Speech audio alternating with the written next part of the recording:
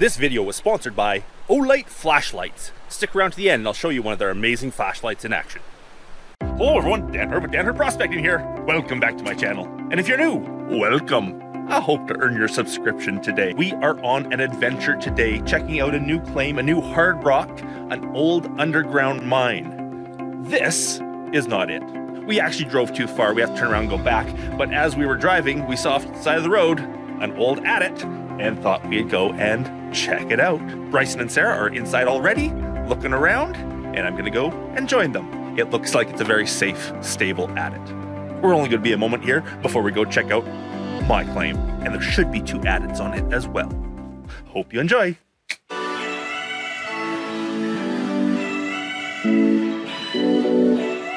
So in this area of BC, the hills are littered in these old adits, mine shafts, old exploration of all sorts. And up here in this hillside, it is gold and silver they were looking for. Now looking around at the rocks, I don't necessarily see a vein they were following, but they knew something was here that they were going in looking at. There's a little vein of something. Who is that coming? It is Bryson. How you doing? Not too bad. Find anything interesting back there? Yeah, just some old miniature railway ties with miniature railway spikes. There's a little bit of mineralization. Mostly all granite, eh? Yeah, this looks like a gabbro. What's that? Kind of like granite.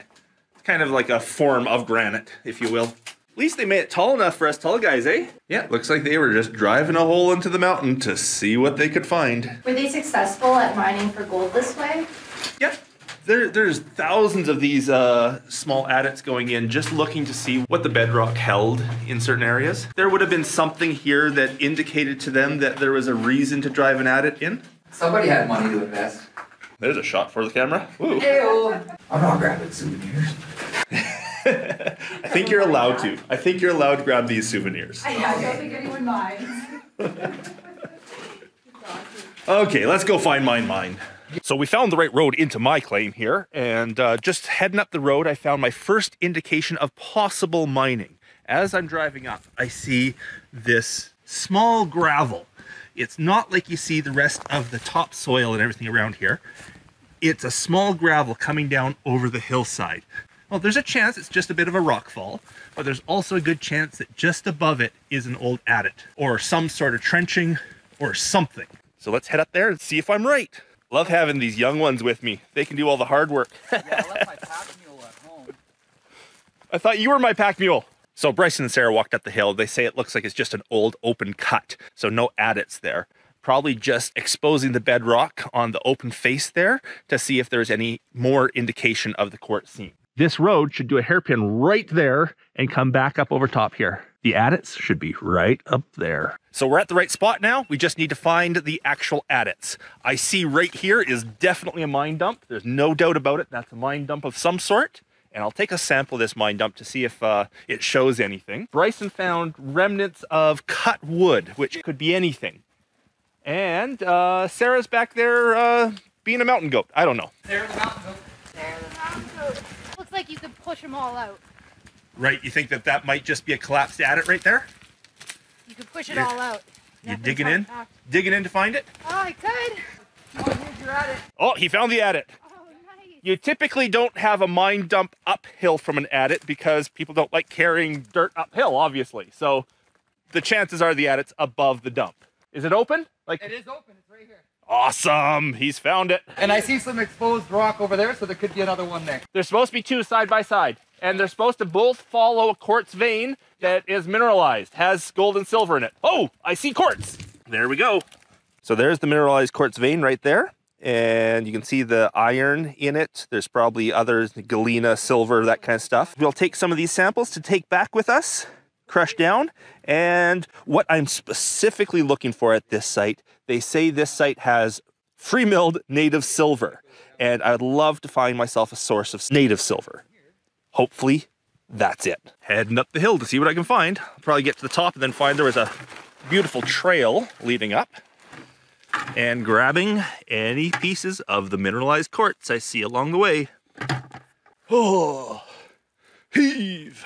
Oh, steep. Oh, I won't grab that chunk. It's huge. There's probably an easier way up this hill.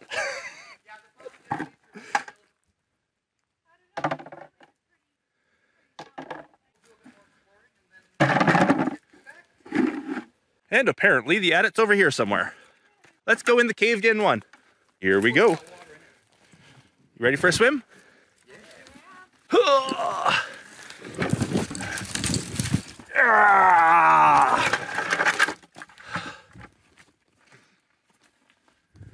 There's always a pack rat nest in the front. Oh, and it's like really full of water. Let's get some lights. Yeah, it looks like you could run a high banker with all that water. Exactly. So here's the second adit, but it is definitely collapsed in. No sign of an actual opening at all, though they were both following the quartz seam. There was 2 quartz seams, each one went in on its own. So it is possible that we can find surface stuff that shows the quartz. Always have to be careful walking around a collapsed entrance to an adit though, because you could step on a rock that just falls right into the old adit. And here's a chunk of the quartz from the second collapsed adit. This was just sitting on the surface, but we will definitely take it. We got the boss man Dan walking around with his pick in a pan. See, look, there's the cute little mountain goat up there doing her mountain goat thing. The cute little mountain goat. Always up doing her thing. So walking up the hill, which is far too steep for me at the moment, and I'm kind of regretting it, but we did get to the top here, and I've found another mine dump for sure. There's no doubt about it. This hill has been dug out of somewhere. Now, my research the area says there should be a pit up here that digs down into the quartz seam. Though, this looks like an adit. There's definitely an old adit right here. It's collapsed. This adit obviously went into a shaft. This is collapsed, but whoa, oh, it's a good one. And there's definitely evidence of the quartz seam, mineralization in it, perfect samples. This is kind of what I want to crush down. Oh, and they're everywhere, all over the place. We'll have to bring some buckets up and fill them. Mm-hmm, definitely. This is a shaft. Okay. Oh, we have cell service. I just got a text message in. Bonus, you got a good claim. Nice. Okay, this is definitely the pit up on top. And most likely the adit is coming in just underneath that lip there, but it's collapsed on the outside. So an adit going into a shaft, eh? Yeah. And I see the quartz seam in situ. That means in place in the host rock. And it's supposed to have native silver. That was a proper ladder too, they even notched out. At one point, yeah. We're finding some great samples here. Here's a chunk of the seam that has these black dots going through it. There's a chance that that is some of the native silver, or that's where we will find the native silver when we crush that down. There's another one here with those black dots all through it. Really metallic. And then Bryson found this one, which is vuggy. It's got holes in it. This would be a great one to dip in acid and see what cleans up and what's left behind. I was really hoping we'd find more calcite. There's a little section of it right there, calcite. The old file said that there was quartz and calcite together. And nice thing about calcite is it dissolves in even a light acid, which reveals the mineralization below it. You get some really nice samples that way. There's a little soft spot in that one there. That's calcite again. Yep, this is the calcite right here. So there's another good one to dissolve. Yeah, it almost looks like porous concrete in that little spot there. Yeah, because the rain is acidic enough to actually start dissolving calcite. Look at that scenery. Wow. We are in paradise, that's for sure. So I think I see a piece of native silver in this rock I just broke open. That looks like it. That looks like silver. Woohoo! Good chance if I crush this down, I will see silver in the bottom of the pan. So Sarah and Bryson are heading up the hill to fill up a bucket from the very top of the best looking quartz ore that they can find up there. I'm going to take my bucket and head up to the adit here and fill it up with the material that's up just around the adit. We'll get 2 buckets. Did you guys bring the bucket with you? I'll come back down again. And we're gonna see if we can get 2 buckets of ore to crush and see what we get. We'd love for a little bit of gold, but we really want the silver today. I see your bucket.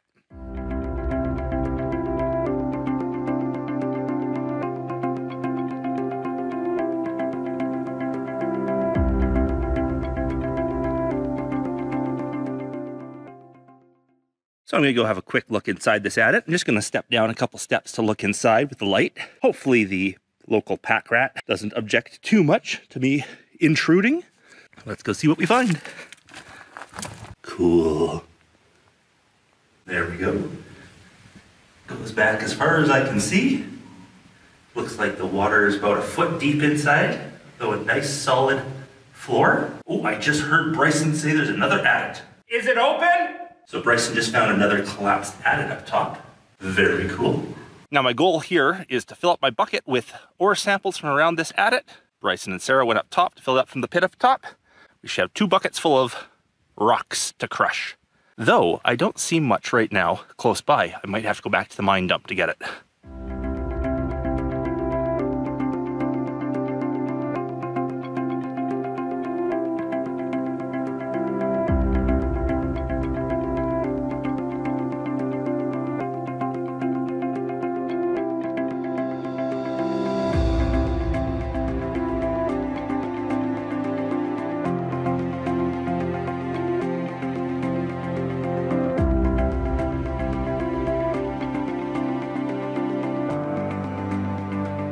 Well, there we go. 2 buckets full. I'll have to take these back home, run them through the crusher, and see what I find, which will be next week for me. It'll be in 2 seconds for you. So I've come back to my little off-the-grid cabin here to run the big rock crusher today. Now, I usually use the little angle grinder guy. He's small, does a really good job powdering things, but doesn't go through very much volume. This guy goes through volume fast. And I don't have an output screen on it at the moment, so it has a throughput that is very, very fast, but it leaves a coarse crush. I might take some of the stuff that's a little bit bigger coming out and recrush it. Now, one thing I should make note of when I'm looking at this ore, the files on this mine site say that they got a lot of silver, a lot of lead, and a lot of zinc out of this mine. 10 tons of ore, and they got pounds of each of those things out of it, like lots, which tells me that there was lots of galena in the ore. I was expecting to see big bands of straight, massive galena sulfides in here, which I don't see. I only see tiny little pockets of sulfides, some of which could be galena. It's not as much as I was expecting to see in this ore. So let's crush her down and see what it looks like in the pan. Maybe I'll get more out in the pan than I was expecting. There's definitely metals in there. Let's get them. Hopefully, native silver.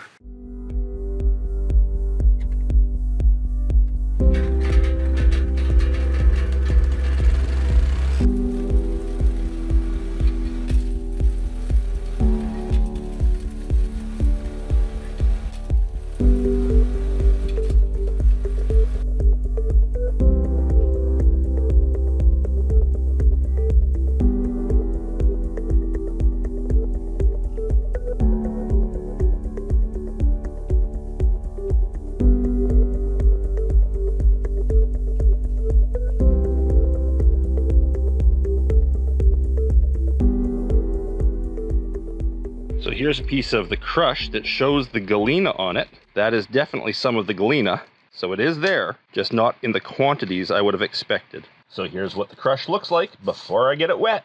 Here's what the crush looks like after the mud's been rinsed off. You'll notice up to 1/4 inch rocks in here, but the vast majority of this material is -20 mesh. Just a few bigger rocks get through. After panning for just a few seconds, I see lots of sulfides. That's the black material in there coming out. I didn't see that much in the host rocks, like in the raw rocks, but now that I'm panning it, there's a lot of sulfides, which could be that galena that I thought was missing. Okay, here we go. Let's pan this down. Just gonna do it in a small scoop at a time.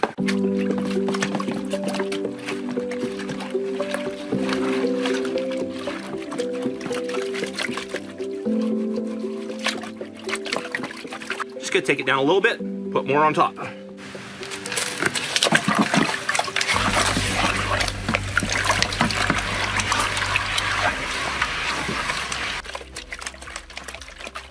The old mining files from this mine say that they processed 10 tons of material, and in that 10 tons, they got, I think it was like 8,000 grams of silver, 31 grams, basically an ounce, of gold, and then the amount of lead and zinc they got were in the pounds. Like, they got many, many pounds of lead and zinc. Of course, galena is a mixture of lead, zinc, and silver. I only took about 40 pounds of material with me. But if you did the numbers, if you crunched the numbers, you end up with still a fairly significant amount of silver in 40 pounds.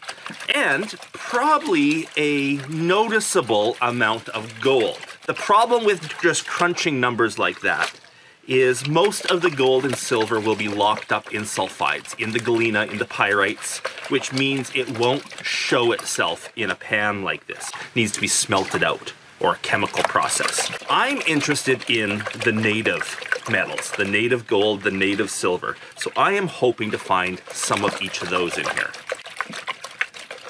Not holding my breath, but I'm hoping.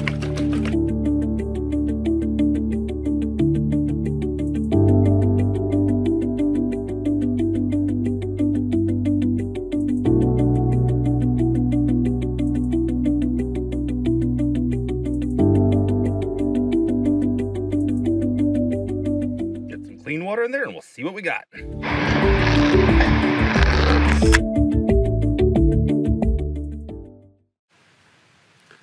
So, nothing visible with the naked eye, but under the loupe I see pieces that look like gold and pieces that look like silver. So I'm going to take this home, put it under the microscope, and see if what I think I see under the loupe is what it is. But unfortunately, no big feathers or big trees of native silver, no big chunks of gold, nothing like that. More crushing necessary. More sampling necessary? Yeah. Maybe. If it's actually just that much in there, I don't know if it's worth it. I think I actually see the line of native silver. It's just like a 0.5 millimeter wide at the top of the sulfides there, but it's a slightly different color. So I think that's the native silver in there. Microscope will tell for sure. So here we are in the digital microscope with extremely high magnification. Very, very high, as much as the microscope will do. And surprisingly, I see gold. I see a lot of gold. Look at that, there's probably 7-8 pieces of gold in this one tiny little frame. I don't see that much native silver. I was expecting a lot more silver and a lot less gold. Gold is easy to identify because of its color. The silver, not so much, because it's the same color as the pyrites. You go by shape for the silver. See these little round balls here? That's native silver. These square cubes, that's the pyrites. And over here you see a piece of gold that probably has silver attached to it as well. So gold and silver together. But this is like extremely small gold. This is probably 1,000 mesh, if not smaller, and as much as I can magnify. But there's gold here. And not as much silver as I was hoping. I hope you enjoyed our adventure to my new silver mine. Not quite as much silver as I had hoped, but still a fabulous place. The most amazing scenery, really neat adits, mine shafts, everything. Love that spot. Please leave me a comment. I love reading your comments. And a big, big thanks to my patrons. Because of my patrons, I can make these videos for YouTube for everyone to watch. And until the next one, everyone, have a great day. Bye.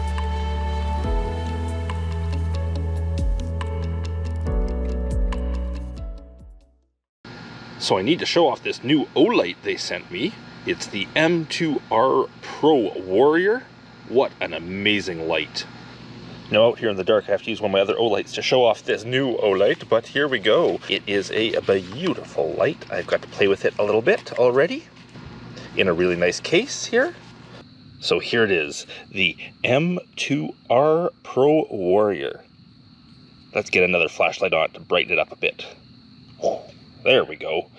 What a beautiful little flashlight. It's perfect size for one hand. It's got the magnetic charging with a USB charger in its lithium ion high capacity battery. It's designed for an 1800 lumen light. That's bright. And it is designed to throw the light for 300 meters, so a nice long distance of throw. Very well constructed. They're waterproof, they're drop proof. You could drive a truck over this thing and it wouldn't damage it. Very, very tough, great construction of flashlight. It has 4 different light settings, so you can go low, medium, high, right? And I am just loving these mid-sized Olights. They work very well for me in the situations that I need a light for, like down in an adit. They have a flash sale on this flashlight starting tomorrow. Link below in the description.